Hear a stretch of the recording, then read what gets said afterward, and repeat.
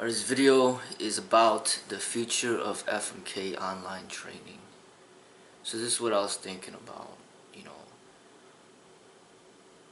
There are some really good people out there that I've connected with, and some really great supporters out there. And the idea of training somebody online, can it be done? Can it be done the right way? Potentially, it may be able to be possible, but it requires a lot of time and commitment, not just from the student, but from myself, from the Sifu. And the thing is, I'm running a school, operating a school where I meet the people face to face, I get to know them, they pay me to train them and I train them, and they deserve my undivided attention. And I have my children as well that I'm training, and I got family to spend time with. I just don't have the time to invest into teaching people online, the combative elements of the arts. Also, I feel that it should be done privately, not something where anybody could just log on to learn. I don't think that it should be done that way. So mainly what I see that's going on is that I just simply am not getting the amount of money that would be worth my time in investing into this online training program.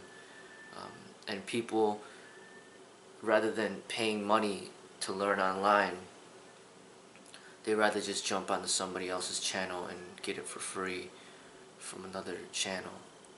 So it kind of is a tough situation because the student might not have the money or may not feel that it's worth spending that money when they could go to another channel. So this is my idea, is that I'm making a certain amount of money, certain amount of revenue from the ads from YouTube at this moment, being here about 8 years. I'm making a certain amount of money, and I'll put that time into making videos that I have been making, but I haven't been putting anything into the combative element. But what I could see that could happen in the future is when I'm making a certain amount of money per month from YouTube, say hypothetically it's a few $1,000s, then I would feel at that time that to give back, I would put more of my time into teaching the martial arts to people that are willing to learn, because I'm already making the money per month. So I'll put my time back into the audience. So my idea is, based on the amount of money that I'm making now, if it's going at this rate, it may take another 24 years before it gets to the amount of money that I am comfortable with to invest this time. And the way that it would go is the students would not have to, the potential student would not have to pay, but they would have to be interviewed. Interviewed to make sure that they're the right fit for the school. They'd have to make certain promises where they're going to be representing this school and not other schools. And that they're going to be learning from this school mainly, and not students of other schools. They'd have to make a promise that they would not share any of the training videos with anyone. That the training videos are only for themselves. And then also they would be expected to fulfill fitness requirements. They'd have to meet fitness requirements in order to even be considered. So there'd be a certain amount of push-ups and sit-ups and pull-ups and all that they'd have to do, and they would have to demonstrate all that, submit the video as they interview for, the possibility of becoming an online student. If they become accepted, then from there they'd be sent training videos for private viewing. They'd have to work on the videos, on what's being presented in the videos, and then they would have to send back videos to show their progress. When they're ready to go to the next level, then more videos would be sent to them.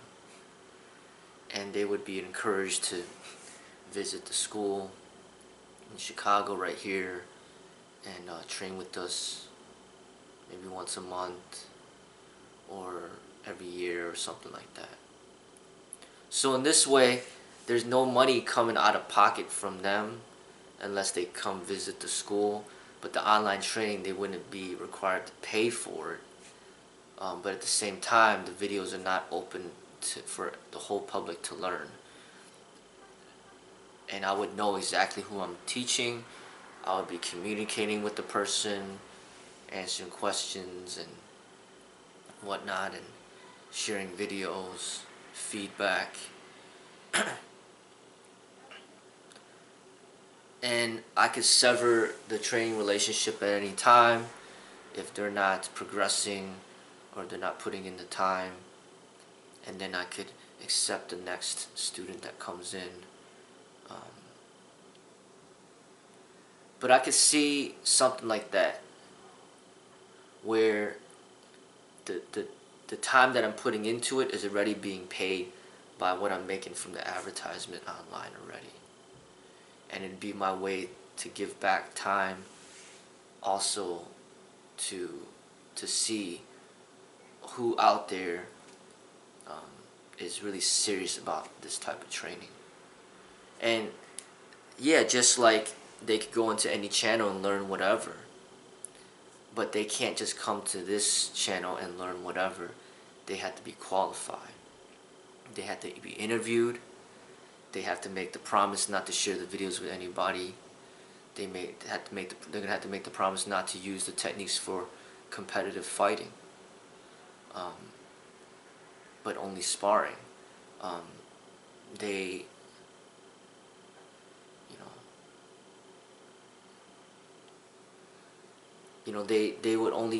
they would have to fulfill the fitness requirements.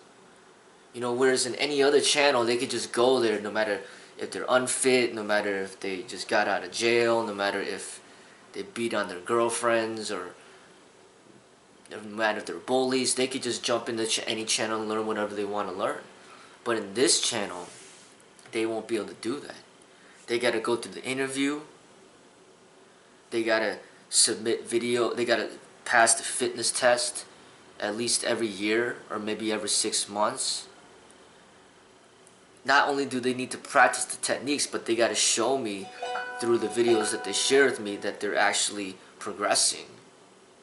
They got to make these promises that they're not going to just share the video with other people, make promises that they're not going to use the techniques for competitive fighting, and there's going to be an actual relationship that's established between me and the student.